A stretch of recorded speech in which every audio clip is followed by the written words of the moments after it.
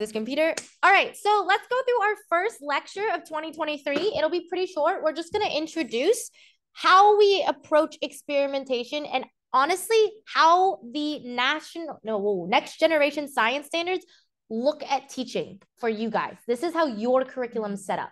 All right. So do you want to sit over here? Do you want to sit over here? Is it better? You got it? Okay. I forgot to tilt. Hold on. Is that better? Yeah. Okay. A wee bit more. And a wee bit. Oh no. A wee bit. There you go. Okay. So first things first, okay? We talk about scientific discovery in the concept of the cycle of inquiry. Now, inquiry is a really popular word in learning right now. What essentially inquiry is the idea that you discover as you learn. Your learning is through discovery, okay? That's the big idea. Yes, Mika? Could somebody help Mika? It's on Canvas under Unit 1. You can download the link and then make a copy. Got it? We good? Okay, awesome. So I introduced yesterday, but for us, we always start with the phenomena, okay? A phenomena is some real world event or problem. Something that you don't know how to explain or something that you don't know how to solve yet. All right, real world problem or phenomena, or sorry, event. An event could be, why can't we walk through walls? Maybe that's a problem for you. You're like, why can't I walk through walls? Okay. And you often start by asking yourself, well, what do we wonder about that event? You're going to start by asking questions, which, by the way, is our skill today that we're going to be practicing is. And this is, by the way, supernatural for you. You're always inquiring about the world. Why? Because we're biologically evolved to ask questions about something that we don't know. Something that's unknown to us. We say, what's that? Who's that? AO, chemistry and chemistry. You know what I'm saying? Okay. You ask questions. And then you start constructing an explanation in your head to start answering the questions that you have. And you say to yourself, okay, what do I think? Based on my previous knowledge, all right, I start creating a preliminary or beginning explanation, right? Why can't I walk through walls? Well, there must be something about my body that is colliding with something else.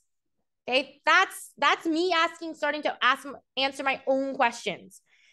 Okay, maybe if you have previous knowledge, you might know about the nucleus. That might be a previous knowledge thing that you might bring into that initial explanation.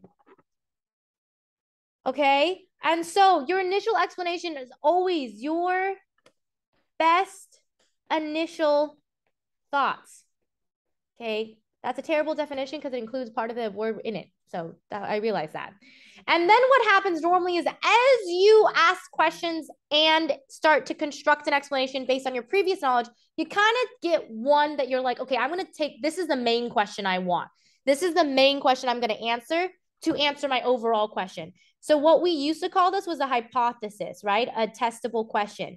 This, by the way, is the update of the scientific method. The cycle of inquiry is the new version of the scientific method that California State Standards has developed, okay?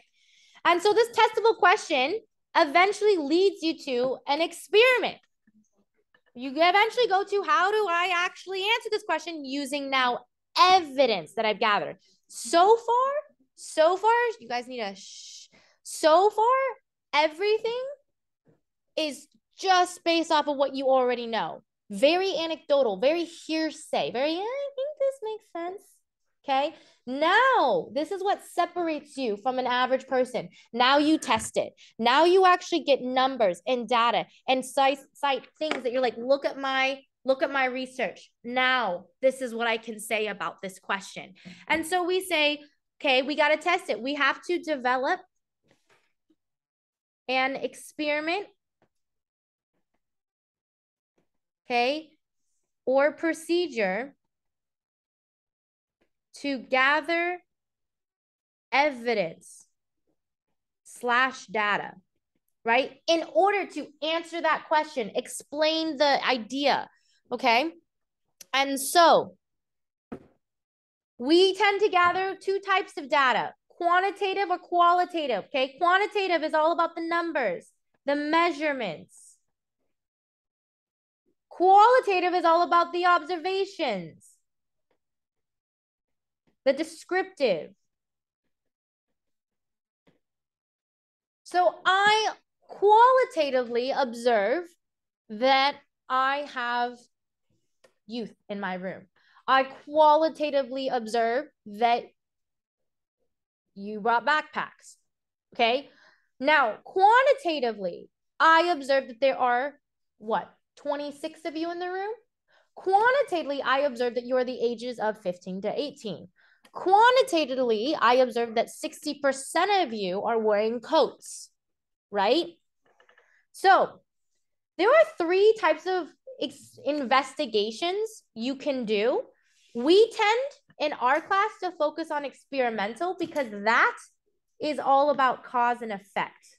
This tends to be our focus, is experimental types of investigations and procedures. And the real goal is to identify relationships or develop relationships between how the patterns or variables connect. What if I notice a pattern in the room, an observation, okay? 50% of you are, no, that's not true. 20% of you are curly haired. That's an observation, okay, that I make, a pattern. Can I create a relationship between your success in the class and your curly hair? No. Okay. But I don't know. I have to wait, collect the data. What if curly haired people just tend to get chemistry better? Is that a relationship using the patterns I have that I can connect and say, hey, there seems to be a correlation and dare I say, maybe even a cause effect. All of you rush to get perms. Yes. Are we ever going to learn the cause of the correlation? Like any ways based on the person's life or based on the person's? I guess this is more. As far as my analogy, yeah. I'm not willing to carry out my analogy further. Okay. Can I answer it like that? Yeah. Cool. So, then we say after experimentation, now we collect our thoughts and we say, well, what do I know now? Okay. So what do I know is the analysis and evaluation of the data / evidence. And what we do is we develop.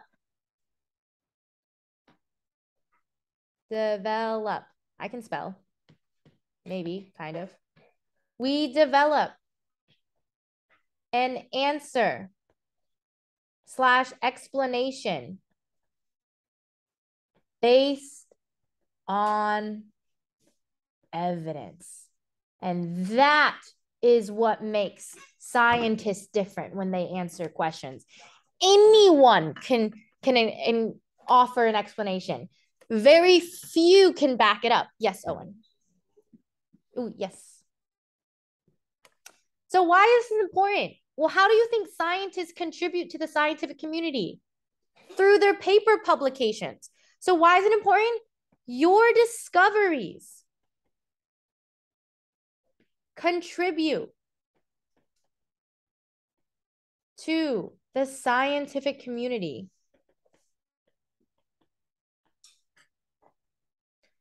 Like your input, your research matters. You literally are matter and you do matter, right? So we're going to kind of start looking at experimentation in particular. And I want to, because we're taking a cause effect approach in most of our experiments, I want to unpack cause effect. Because right now, how would you describe cause effect? Talk to a neighbor. How would you describe the cause effect? What is a cause effect? Why does it matter? What do you use that for? Where have you seen it in other classes? Talk to a neighbor, cause effect.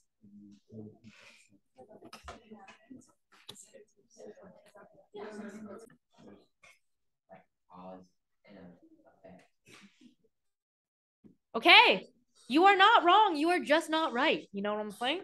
Okay, what else have we heard?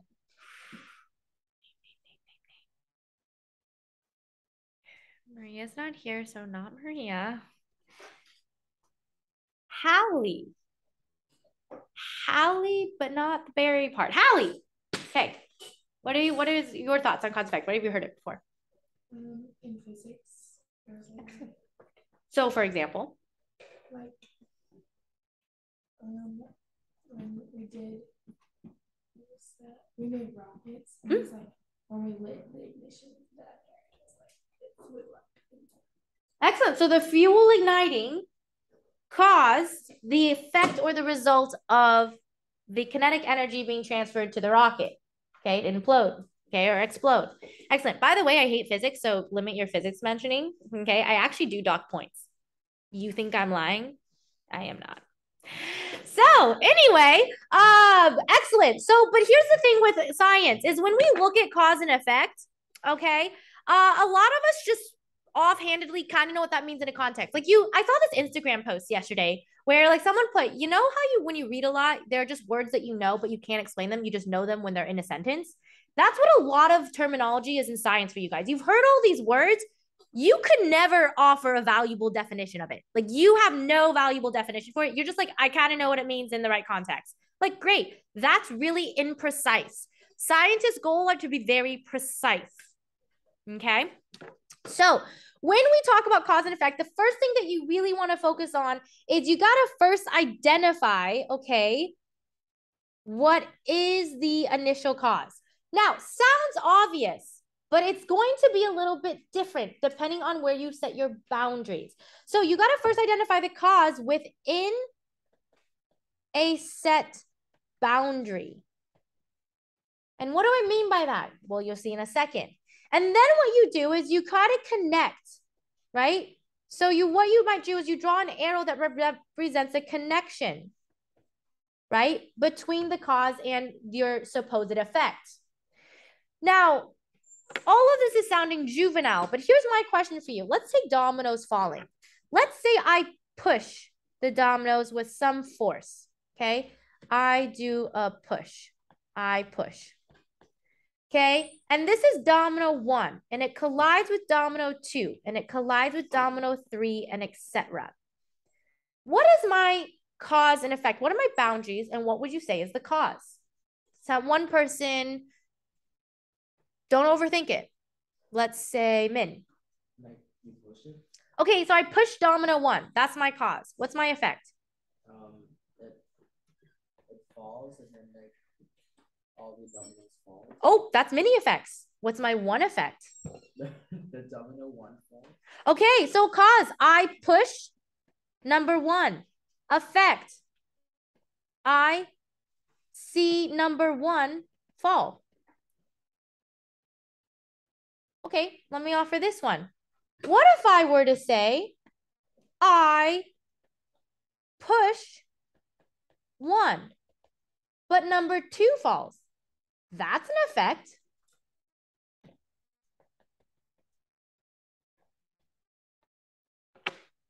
My boundary has now extended to 2. So number 1 falling and pushing into number 2 is now the mechanism based off of gravity. It is now within the cause and effect. It is the arrow. It is above the arrow, but my arrow has now extended to number 2.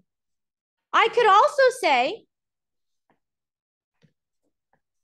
cause number 1 falls and number 6 falls.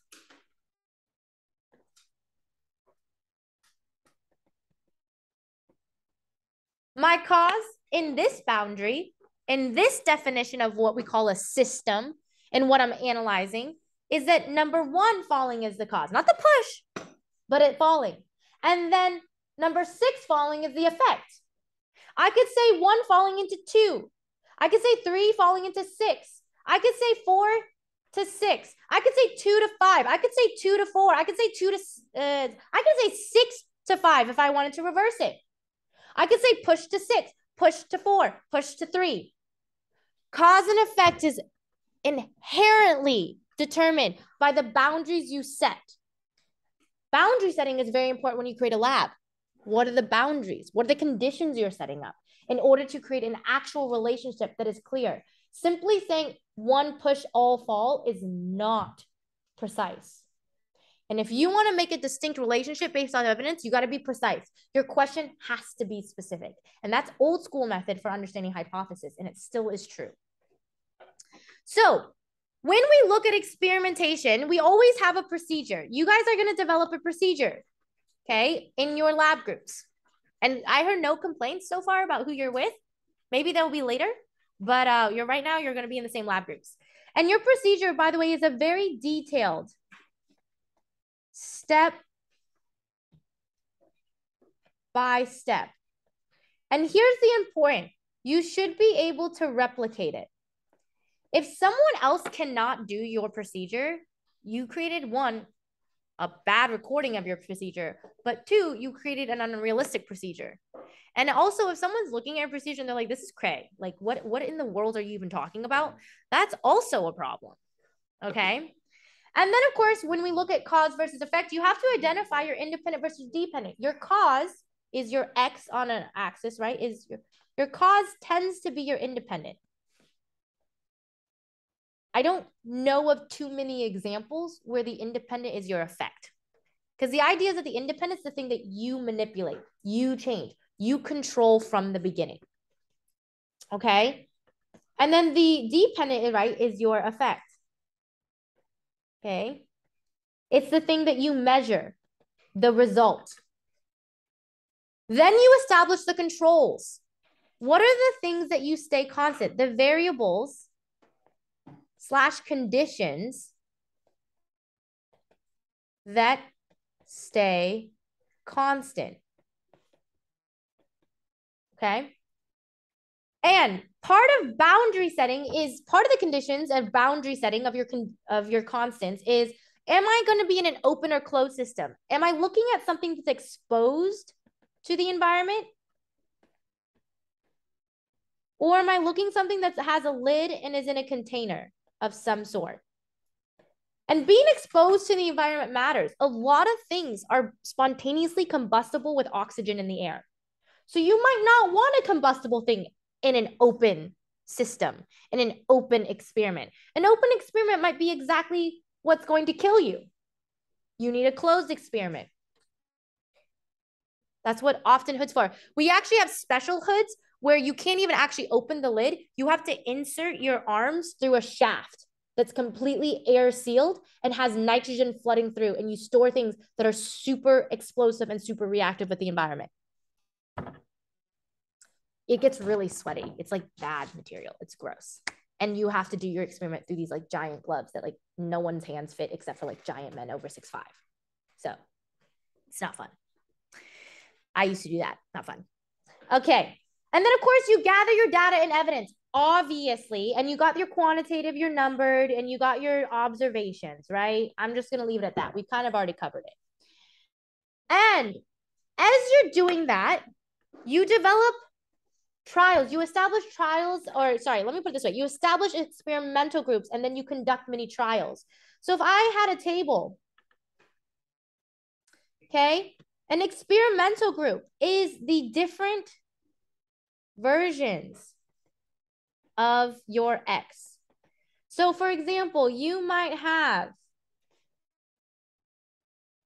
decide, hey, I'm going to test how hair color affects, what am I thinking? Hair color affects making friends.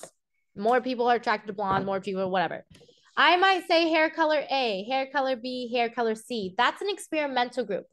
That is a different variation of my X, my independent. Okay. But then what I do is I look at several people. I don't look at just one blonde person. I look at 10 blonde people. That's a trial. A trial is just a repeat. Okay. So then I might have trial 1, trial 2, trial 3 for each variation. I look at 3 brown-haired people. I look at 4 red-haired people, right?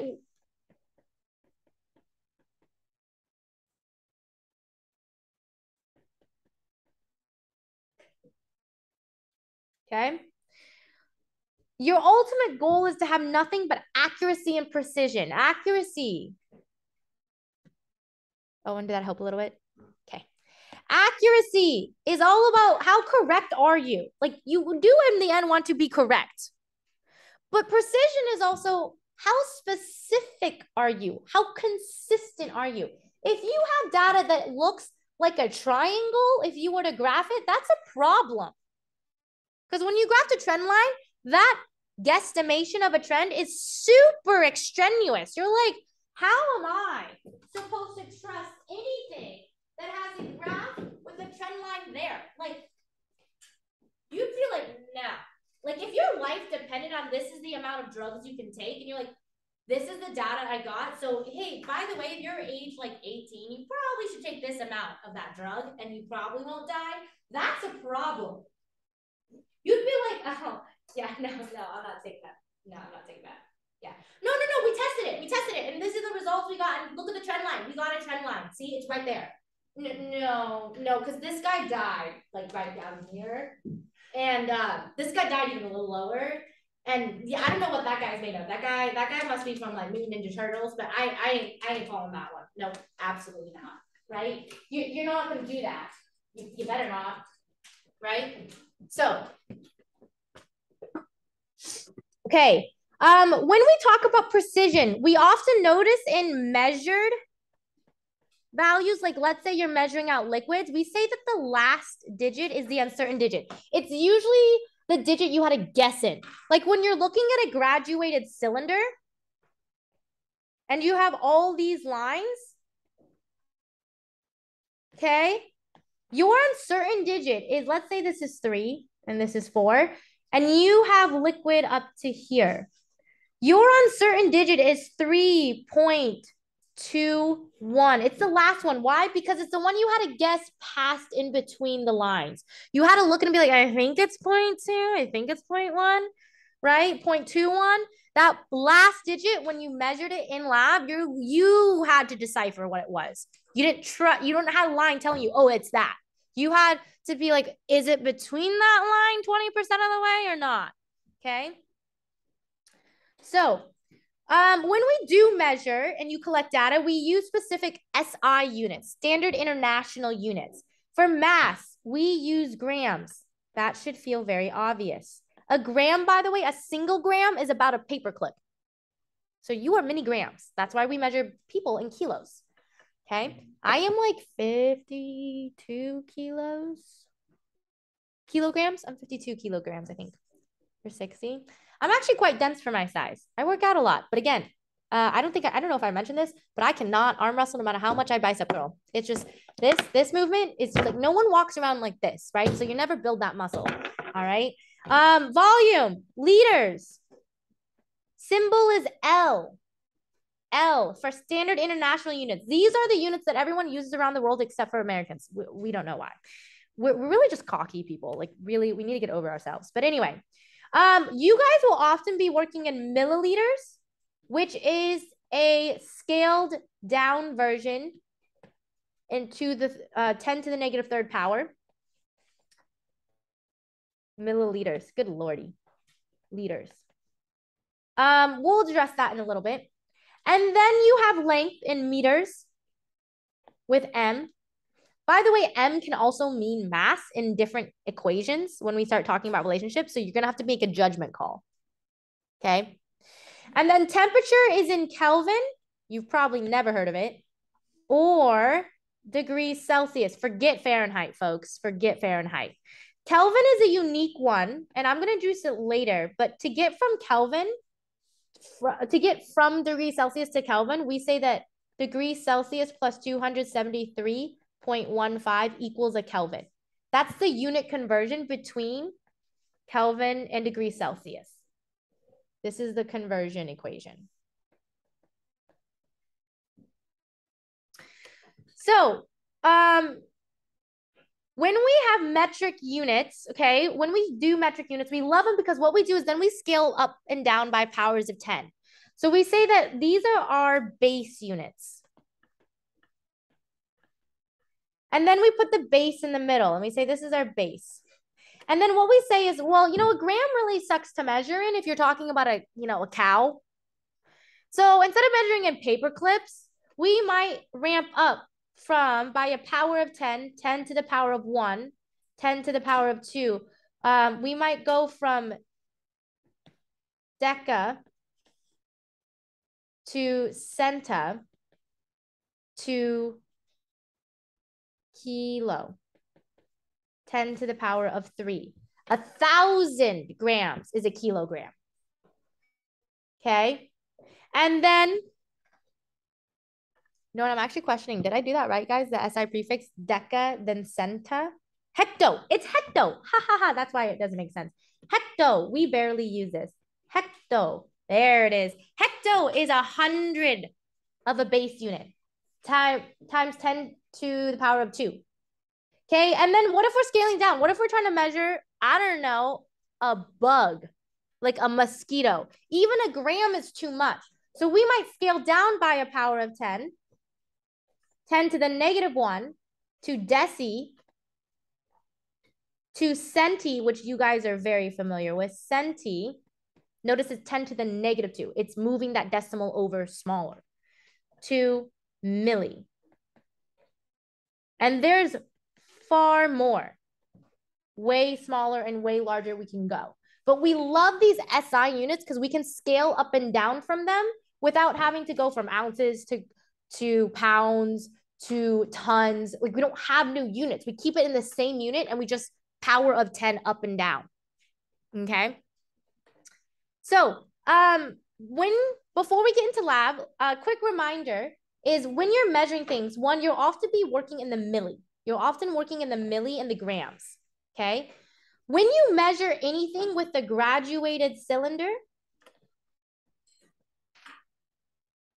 or really anything, but by the way, this is a graduated cylinder, we say that we measure from the meniscus.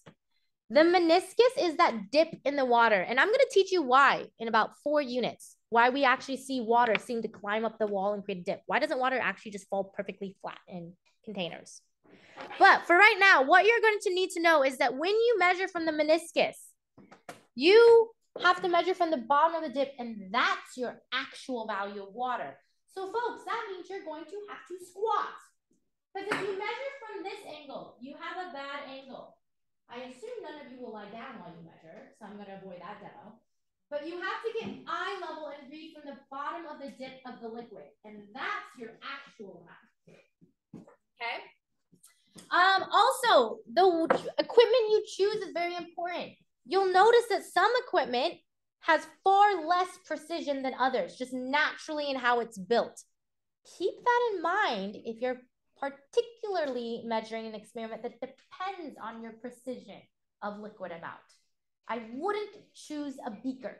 A beaker tends to be a general storage holder for most things. I have a sample of this and I just need to carry it. I need to have enough at my station. That tends to be what a beaker's for. Okay. So keep that in mind. We're gonna hop over now to introducing phenomena. But before I start on that, are there any questions? No? Okay, perfect. So let me show you the phenomena. This is just an example setup, and this is our question work or our kind of event that we're gonna try to use to actually explore good experimentation. We don't actually have a new science concept quite yet.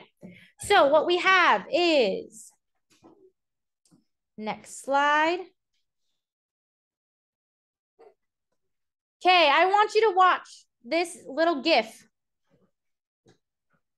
Maybe. That's it. Okay. On your notes, just on the side, underneath the next section, scientific experimentation, just somewhere in that area, somewhere on the side, write down, what do you notice? What do you wonder? Or an explanation, right? Asking questions, constructing an explanation. Just write down a couple thoughts. Nothing super detailed, doesn't have to be complete sentences. Just jot down some thoughts.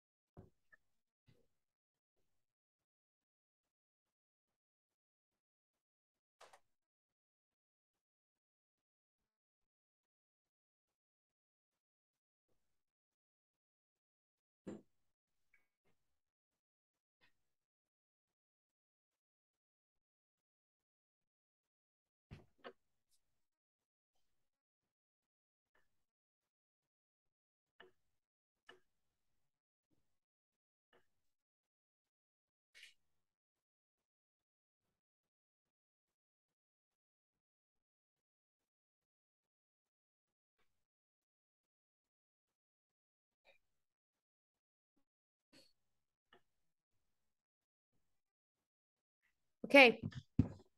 Just quick thoughts. Nothing large, nothing big. Initial explanations. First letter.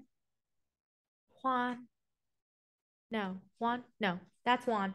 No, that's not Juan. That's where? Okay, now I feel bad. Do we even have a Juan in this class? Am I just going psycho? I was right. You just looked at me like I was wrong. Why would you do that to me? Now I feel bad. I literally just had anti-bias training yesterday. Now I feel like I failed. Okay, Juan. What is something that you observed or wonder or what?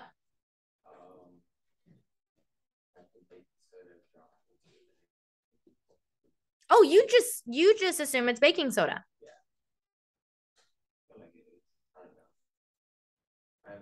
So that's actually an explanation. You just explained it. What am I trying to do? That's a great question. I'm also wondering. Okay, yes, Mika. I don't know if this also counts as explanation, but the gas created from the chemical reaction caused the balloon to inflate. That would definitely be an explanation. Okay, cool. So I think that suffices. So what we're gonna do is, yeah, I'm just gonna let that be. Okay, so what you're gonna do is for the last 9 minutes, you are going to quickly get into your lab groups. And you are simply just going to try to recreate this once. You're just going to grab materials, recreate it once in your lab groups. If you remember your lab groups, that's very helpful. Okay? So you have materials over there. It is a one trial round. You're just going to see if you can actually get this to happen. Tomorrow, you're going to actually create an experiment plan. But you're just going to see if you can get it to happen. So go. You got 9 minutes, people.